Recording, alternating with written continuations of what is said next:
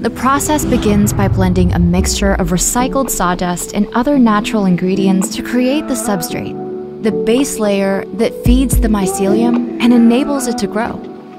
Fungal spawn are then added to this mixture inside of a tray, triggering the growth of mycelium. During the growth stage, we perform a series of actions on the mycelium to increase its consistency and strength. A small amount of water is used to manipulate the mycelium while it grows.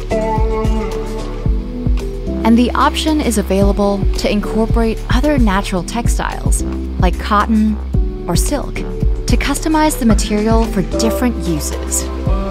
Over several weeks, mycelium consumes the substrate and grows into a layer of fine mycelium on top of the substrate inside the tray. Once the growth cycle is complete, the fully grown sheet of fine mycelium is separated from the substrate. The sheet is then packaged and sent to our tannery for finishing into our various reishi materials.